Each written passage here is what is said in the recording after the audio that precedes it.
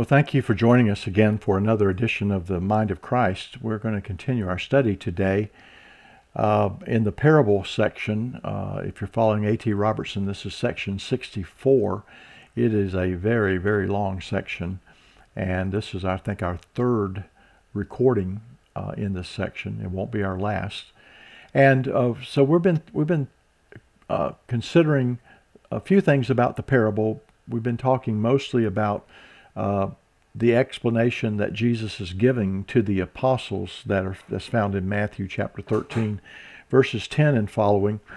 And so today we're going to kind of get back to the parable itself and look at part of it. We won't look at all of it and get into some detail. Now remember that in the very first part of Matthew 13, Jesus gives the parable. Then he gives some explanation of why he speaks in parables, and then he's going to give an explanation of the parable itself, which starts in verse 18. So we'll be kind of jumping back and forth between Matthew 13, 1 through 9, and Matthew 13, 18 through 23. And we may even go out to Mark and Luke and get a few things too, to help us have a complete understanding of this section. So anyway, thank you for joining us today, and we will jump into our study. This is an in-depth study of God's Word, and so you may want to hit the pause button, or you may want to take notes, a number of things that you can do to get all the good out of this. So back to the actual parable itself, the parable of the sower, and its explanation. The seed sown is the word of the kingdom, according to chapter 13 and verse 19. Mark simply says the word. Luke calls it the word of God in Luke chapter 8 and verse 11. Does Jesus have in mind the entire Bible? And in addition, any other type of, quote, word, audible word, the word from nature that reveals God, the conscience of a person, examples of others who are living out the word? What all does he have in mind here? Well, I'm just asking the question because we're thinking here of what are we sowing into the hearts of people?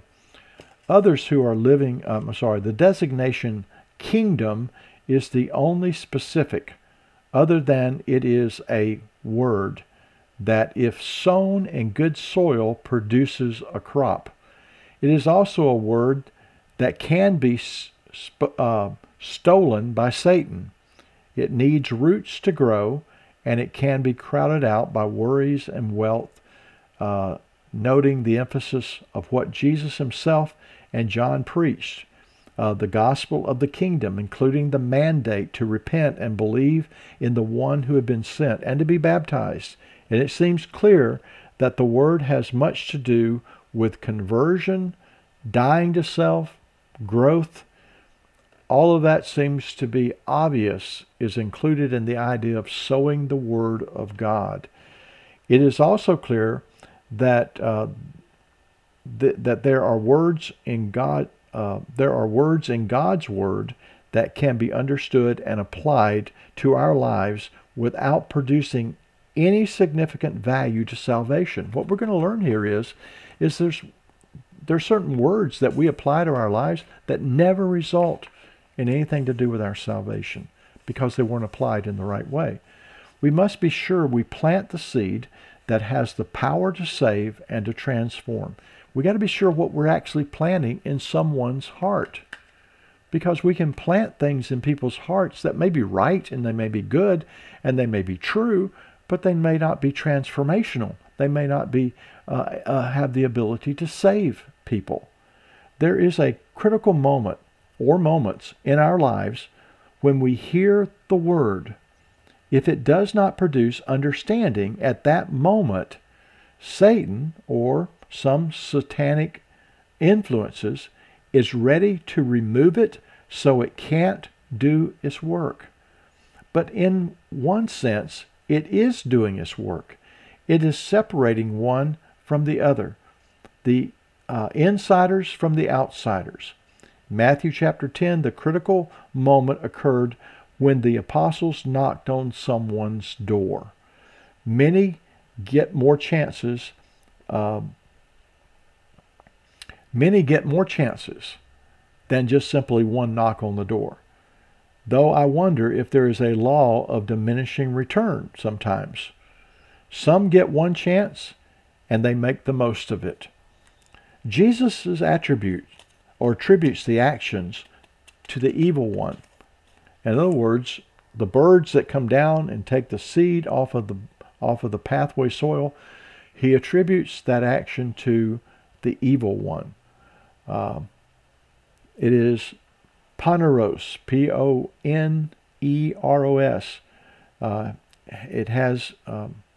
It is used here with a definite article, the evil one. Matthew chapter 13, verse 38, Jesus says that the tares are the sons of the evil one. In Ephesians 6 and verse 16, it speaks of the flaming missiles of the evil one. In 1 John 2, verse 13, the young men have overcome the evil one. And also again in verse 14. In 1 John 3 and verse 12, Cain was of the evil one. Cain who killed his brother. In 1 John 5 and verse 18, the one who is born of God is kept by God, and the evil one does not touch him. The actions of the evil one is described as snatching away. Snatching away. Harpazo. H-A-R-P-A-Z-O. It means to seize, to catch away, to pluck, to pull up. We get the word harpoon from this Greek word. It's appropriate. Large fish and mammals are harpooned, a spear with a line attached to it, in order to pull them out of the safety of their element, in like water, in order to destroy them. Neptune, or Poseidon, has a trident or a three-pronged spear like a pitchfork, but for a totally different purpose. It's also used in battle as a weapon. In Jude verse 23, our job is to try to save people by snatching them out of the fire. It's almost like we're trying to harpoon them, pulling them out of the fire.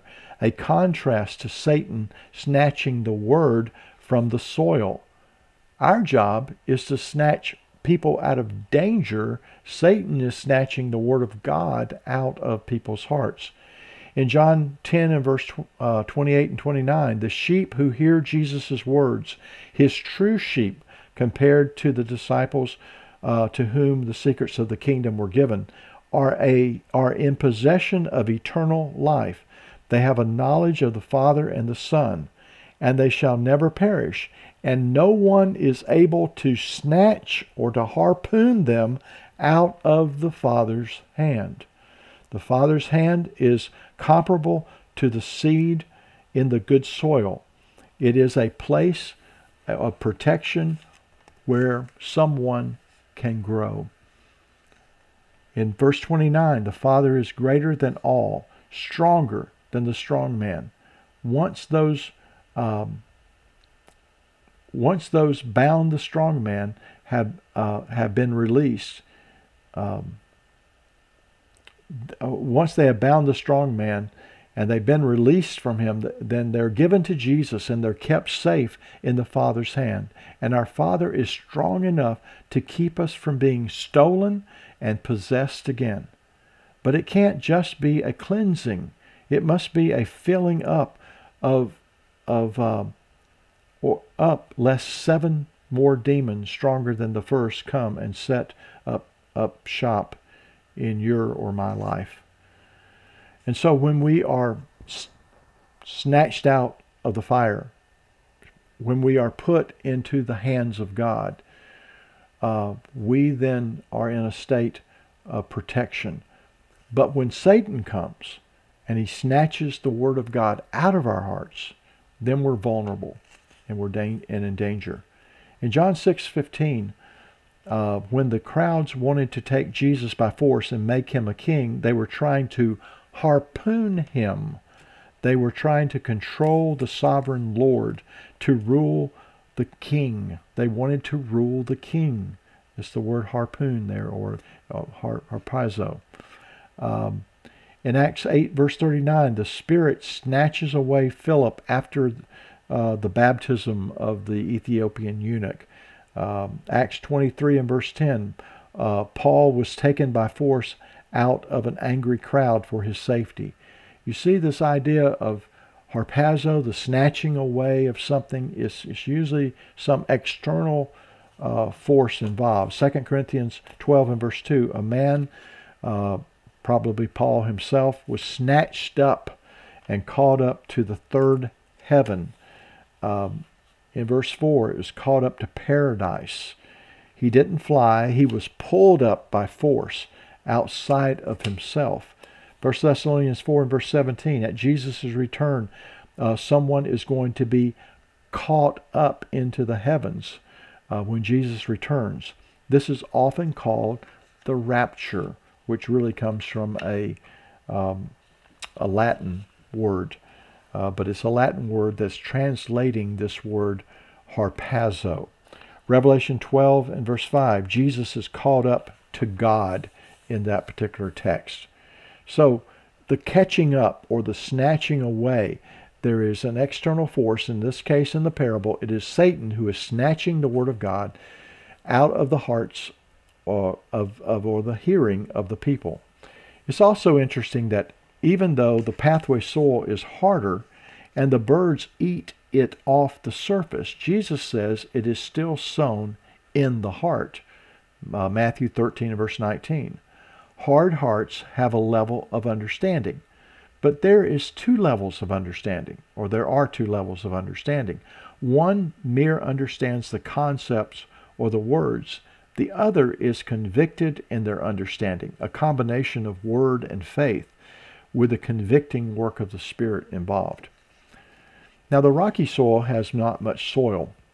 Jesus stresses the immediacy of the response. Immediately they sprang up. And so when he talks about the rocky soil, he says the seed falls on that soil. It has a little bit of soil there, and the plants immediately spring up. But he seems to indicate it was because the soil was shallow that they sprang up quickly. How can shallow soil cause seed to germinate quickly? Well, I checked this out, and the web confirms that seed germinate quickly generally in shallow soil. But the key is whether there are rocks under the shallow soil or more soil. The reason is that the warmth of the soil, where it is a place where it is warm and seeds can grow faster as long as other factors are present. Could the rocky soil person be responding to the warmth, if you will, of Jesus? Jesus being likable, new, and exciting, but they're not really listening to him. Jesus probably was a kind of a charismatic person. At least his personality was one of the love and the concern and the care he had from people. People were attracted to him, but perhaps they didn't listen very deeply to what he has to say. So Jesus says that the man hears the word, or the logos, and receives it with joy. This idea of joy means with cheerfulness, with calm delight, with rejoicing. In Matthew 13 and verse 44, concerning the man who finds the treasure in the field, it is from joy over it that he goes and he sells what he has and he buys the field. Jesus knows us. There is an initial joy or excitement in many first encounters we experience, with all kinds of things. We immediately have a joy about, oh, I found something wonderful, or I've heard this new artist, or, we're like that. We immediately experience some joy, temporary joy in something. We experience this daily in some newfound band or store or car or organization or job, whatever it is. But we're over it pretty quickly. Occasionally you will see someone latch onto something and obsess over it, a hobby, a group. It's usually because we attach our identity to it and bond so tightly that we can't imagine detaching from it. It's common in psychology. It's called attachment theory. I want to consider how this plays into our attachment to Jesus, from immediate joy to lifelong following, even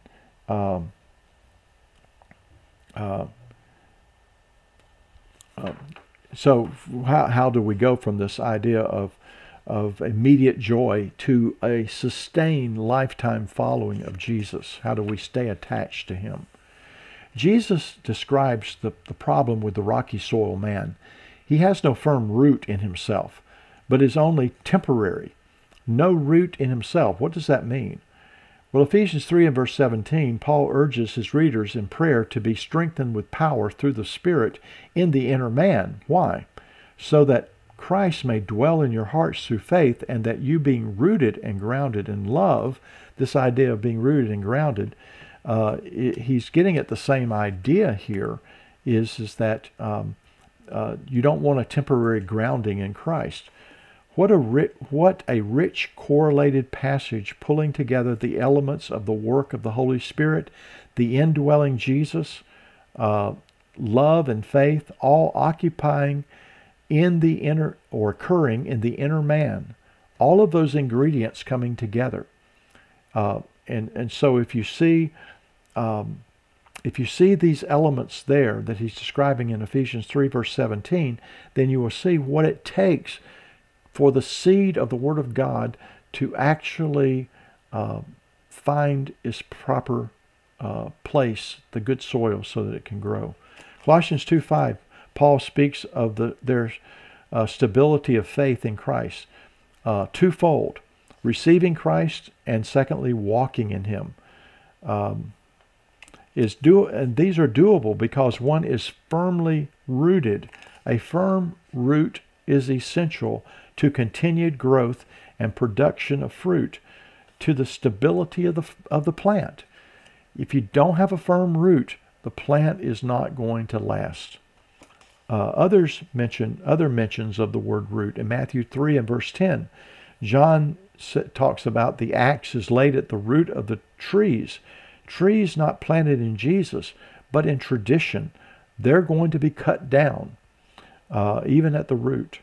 Mark chapter 11 and verse 20, it talks about the fig tree that was cursed, was withered from the root up. In Romans chapter chapter 11, verses 16 through 18, if the root is holy, the branches are holy too.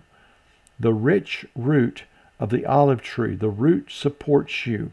The branches do not support the root. The root is so important. And so this seed that fell upon the rocky ground could not be rooted. Romans 15 and verse 12, Jesus is the root of Jesse. When the tree was just a stump, the root was still good, and Jesus sprang up. 1 Timothy 6 and verse 10, the love of money is the root of all kinds of evil. Hebrews 12 and verse 15 mentions the root of bitterness springing up within us. Revelation 5 and verse 5, the root of David is mentioned, and 22 and verse 16 as well. The root is foundational to the plant. It is key. How do you recognize whether the Word of God that you speak is really taking root? In other words, when I speak the Word of God, how do I know it's taking root in a person's life? The person who is hearing me speak. How do I know that? Is someone really hearing it, understanding it? Jesus uses the word temporary. It means for the occasion only, for a while, endure for a time, for a season. It's temporal. How true. We can be so into something for the occasion and so quickly cool off and forget and dismiss it and walk away. God does not want occasional Christians. He wants us firmly rooted for all time. Matthew 13 verse 21, Jesus gives a couple of specific causes of the rootless Christian. The first is affliction, and the second is persecution because of the word. Well, what is affliction? The word for affliction means pressure. It means a narrow place, something that is causes suffering or tribulation. In John chapter 16 and verse 21, it compares to childbirth, the anguish. And so when a child goes through the birth canal, there is affliction. There is a narrowing process that causes suffering. But remember, it is no more, but afterwards it can be remembered no more, and the mother returns to joy. This is kind of the opposite of Matthew 13. There is no recovery in Matthew 13. Instead of temporary joy, we have temporary affliction and a return to joy in this particular case. In 2 Corinthians 2:4, Paul wrote out of much affliction and anguish of heart because of their situation. In Acts 7 and verse 10, in speaking of Joseph, who was rescued by God out of his afflictions and granted wisdom and favor in the sight of Pharaoh. In Romans 5 and verse 3 goes as far as to say that we should exult in our tribulations because we know that they produce perseverance, character, and hope. 2 Corinthians 1 and verse 4, Paul adds that we are comforted by God in all our afflictions. Hebrews 10:32 and 33 speaks of those Christians who endured reproaches and tribulations. Also notice in verse 32, conversion is called enlightenment, a point when the light bulb goes off and we get into a person. We get a person who hears the word and expresses joy publicly. But then when that happens, when they receive the word and they have great joy, it calls attention to themselves, and it invites scrutiny and criticism and perhaps scorn and ridicule by others. And so there may be someone who immediately receives the word of God, they get excited about it, and then they start rejoicing about it and telling people about it, and then somebody comes along and pours cold water on them, just simply criticizes them and say, "Are you crazy?" Or and it just takes the joy out of what they have found. This pressure makes one question themselves as to whether they really are smart to believe in Jesus. If their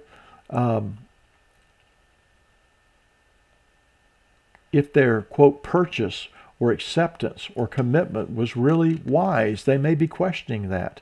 As we say, it is like pouring cold water on someone or raining on someone's parade. Luke adds the word temptation as a cause of falling away. And we've talked about the idea of temptation in a previous message back in the temptations of Jesus. Matthew's second word is persecution. So one is affliction. That can cause a person to grow up quickly and then fall away. The other is persecution. The word persecution means to chase. It means a pursuit. I can't remember where we talked about this before, but we've covered that before. But it is similar to affliction in that others or circumstances crowd in hard. They crowd in. That they may herd us into a more confined space when at first we feel less free and more stifled. It is the press to stay conformed to the world instead of being transformed. Note that the persecution has some relationship to the word. It is not merely a streak of bad luck. Accepting the word of God and believing it may cause persecution. Perhaps a warning label is needed. Jesus did warn his apostles of this. Read John 14 through 16 those 3 chapters, and connected this with the need and the responsibility of the Holy Spirit to be in our lives. Do we warn folks how hard following Jesus can be? If we only stress the blessings, we have only told half the truth. The term falls away in this text may evoke in us a theological issue about the possibility of a person losing their salvation or falling from grace. This involves the Calvinistic doctrine of perseverance of the saints. But is this passage describing a saved person? This person hears the word and receives it with joy. Does this equal salvation? Well, not necessarily. But how do we know? And was Jesus even trying to describe exact points of savedness in this text? We have often interpreted this parable to say only one of the 4 are saved. Well, I doubt our percentages, but the idea of falling away does seem to imply someone falls away from something. So what do they fall away from? If not salvation, what? From their study of the Bible? From their interest in Jesus? Are they really disciples at this point? Currently, we have a young lady at church who has studied God's Word and is being prevented or delayed from baptism because her mother, who is Catholic, thinks her decision is impulsive. And so an arbitrary date has been set to see if she is still serious about the matter. So far, she's sticking to her guns. So what is the truth here? Is this young lady a disciple yet? The context here is hard, but what of other places, like Galatians chapter 5? Those who are obviously saved people, who go back to a salvation by law approach, fallen from grace. To go from one place to another, you have to move from one to another. So at least here, this man falls from joy to despair, from embracing the word to now distancing himself from the word. The word in Greek for falls away is a word that means offended. We get the word scandalon or a scandal from it. It is offended. It is used 13 times in Matthew. Let me just run through those with you quickly so you can have them at hand. It's found in Matthew 5, 29 and 30 about if your eye or your hand make you stumble, then you are to either pluck out the eye or cut off your hand. In Matthew 11, verse 6, blessed is he who does not take offense at me. In Matthew 13:57, at Nazareth, his hometown, they took offense at him. Matthew 15, verse 12, the disciples tell Jesus that the Pharisees were offended by what he said. In 17:27, Jesus paid taxes so not to offend the Romans. In 18 and verse 6, talks about causing little ones to stumble or to be offended. Acts 18, 8 and 9, again, back to the hand and the foot and the eye, causing someone to stumble. In Matthew 24 and verse 10, many will fall away or be offended because of Jesus. Matthew 26 verse 31, Jesus tells his disciples that they will fall away because of him, fulfilling Scripture.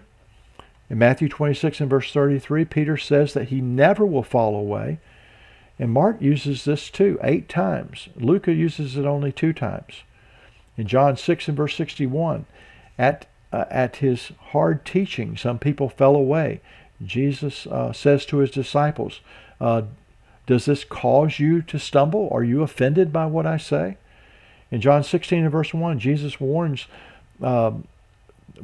were told, warning was to, he warned people in order to keep them from stumbling. He warned them that something was coming.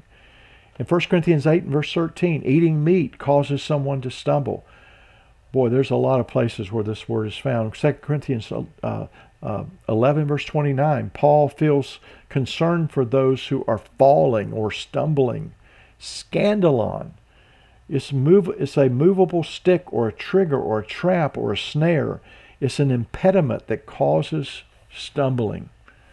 So in Matthew 13 and verse 41, Jesus will send forth his angels to gather out of the kingdom all the stumbling blocks and those who commit lawlessness. In Matthew 16 and verse 23, Peter is called Satan, Satan, a stumbling block to Jesus, not setting his mind on God's interest, but on man's interest. In Matthew 18 and verse 17, it talks about the world's stumbling blocks. Romans 9 and verse 33, quoting from Isaiah 8 and verse 14, when righteousness is not pursued by faith, they miss who Jesus is and stumble over the stumbling stone. He becomes a rock of offense. In Romans 11 and verse 9, quoting from Psalm 69 and verse 22, in Israel seeking not by faith, God gave them a spirit of stupor, eyes and ears that do not see or hear, and their table became a snare and a trap and a stumbling block and a retribution. The Jews falling the Jews falling away opens a door for the Gentiles. In Romans 14 and verse 13, determine not to put an obstacle or a stumbling block in a brother's way. In Romans 16 and verse 17, watch out for those who do put stumbling blocks in people's way.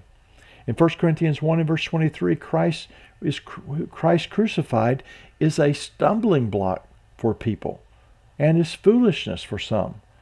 In Galatians 5 and verse 11, circumcision is a stumbling block to the Gentiles. 1 Peter 2 and verse 8, it talks about stumbling because of disobedience. And 1 John 2 verse 10, love removes the stumbling stone. There's just so many places where this idea of stumbling or falling is found. And the reason I give you all this is to show you that when he talks about people who fall away on account of the Word of God, is that he is talking about a very serious condition that all of us are prone to. The nature of falling away seems closely tied to negative consequences associated with knowing Jesus. Though these consequences can extend to death, persecution, ridicule, being ostracized, loss of financial stability, and being prevented from social upward mobility. For many, to be connected to Jesus was not a plus. It carried huge risk, and when confronted with those risks, many caved and stumbled over Jesus. I'm reading a book called Influence, and it's interesting that social proof, people taking cues from their social environment to determine their behavior.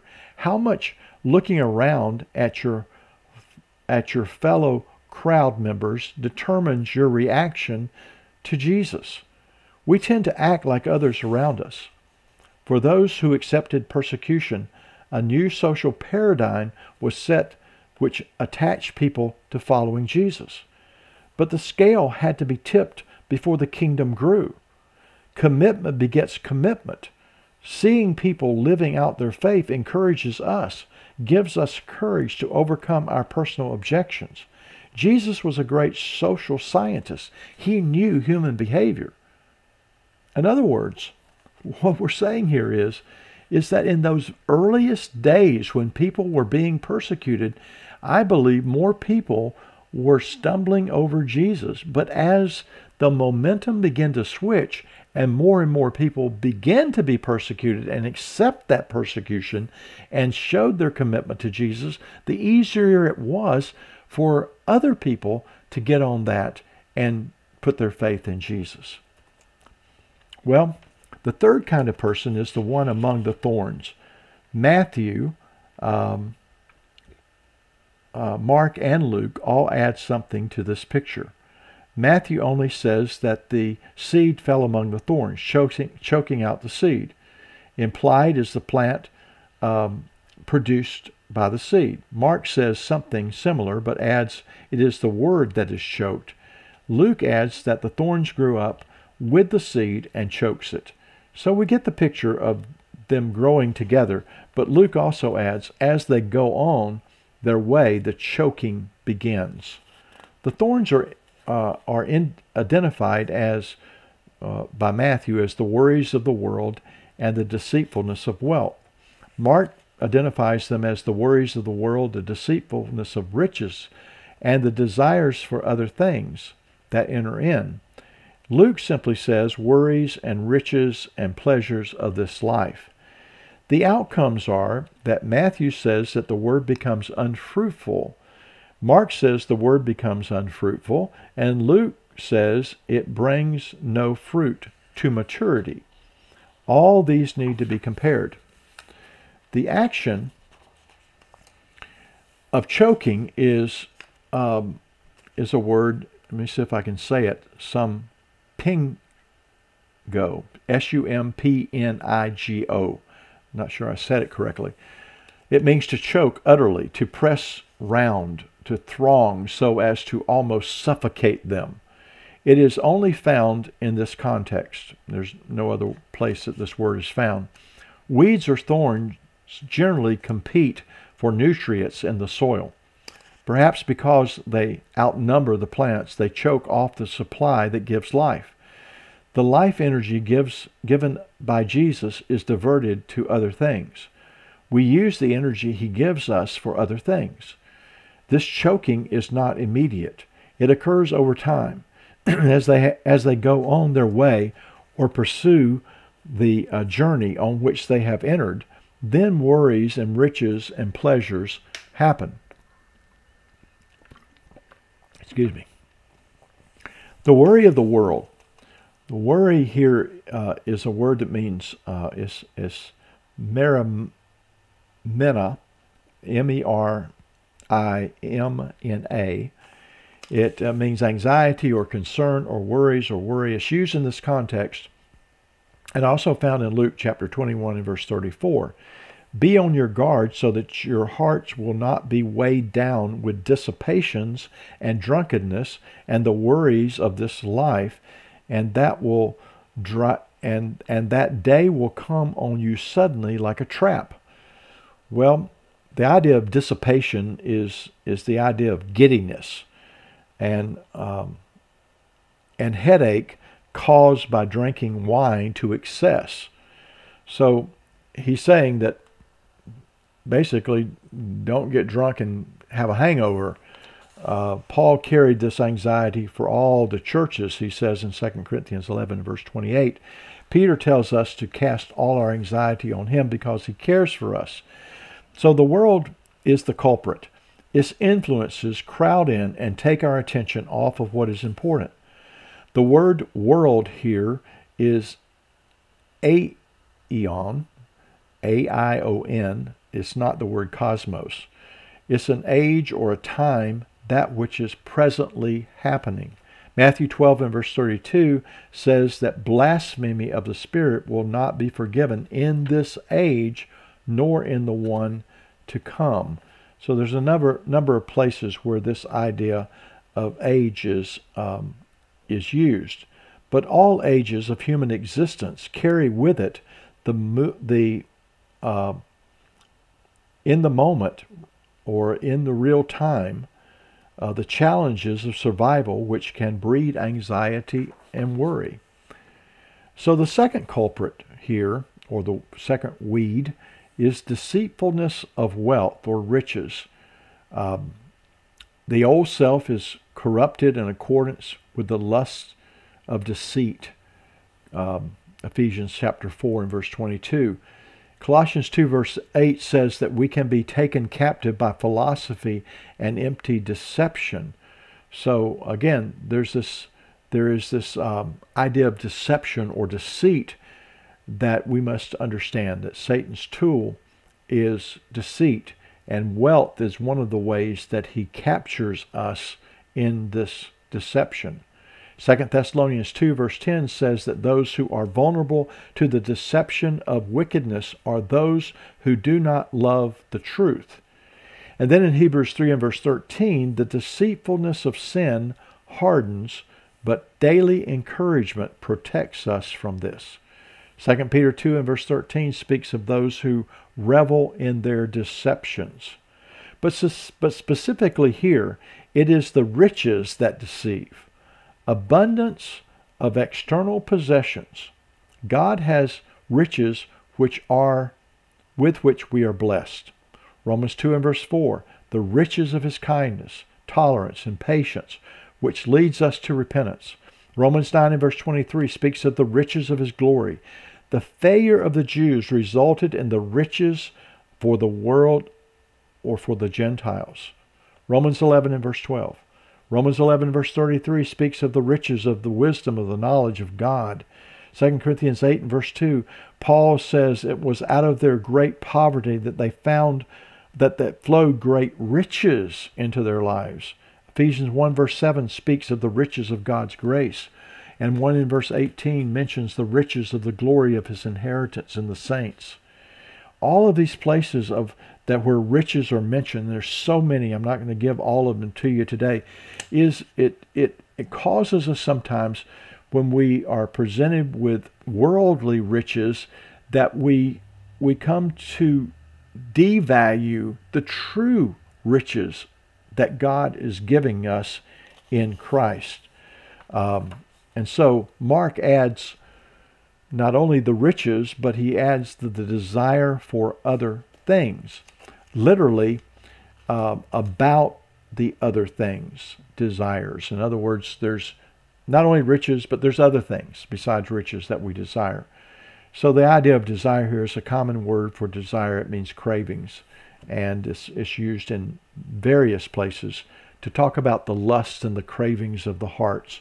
And so caught up in our lives is this idea of the things that we long for, the things that we crave. And if those things are not primarily the kingdom of God, the wisdom of God, the righteousness of God, the goodness of God, then we're going to be deceived by those things and we're going to fall away. So the desire for other things would be those things not in conformity with the will of God. Luke 8 and verse 14 uses the idea of the pleasures of life. Here, this phrase is akin to Titus 3 and verse 3. Talks about a person who is enslaved to various pleasures. James chapter 4 and verse 1, the source of conflicts and quarrels are pleasures that wage war in your members. In chapter 4 and verse 3, we do not receive what we ask for because we simply want to spend it on our own pleasures. 2 Peter 2 and verse 13 talk of those who love or count it pleasure to revel in the daytime, reveling in their deception. All in all, the thorns that choke out the word are pernicious. These are no ordinary thorns. These are mean, entangling, piercing. And though we normally avoid thorns because they are painful, we seem drawn to these even though they suck the very life out of us. The deception is quite complete. Like a moth drawn to the burning flame, we worry ourselves to death, spend ourselves to death, party ourselves to death. Jesus seems to perfectly describe the modern society in these words. Jesus can say so much in so few words. The result of the thorns is unfruitfulness, used with Matthew and Mark. Luke says it brings no fruit to maturity. It means to be a bearer to completion, to ripen fruit, to bring fruit to perfection. It's only used here figuratively. To be fruitless means to be barren. And it's a word that's used 56 times, mostly in Matthew and Luke. And so one of the things that's clear from the scripture is that God wants people to bear fruit. I'll just give you a couple of examples of this. In Matthew 3 and verse 8, we are to bear fruit in keeping with repentance.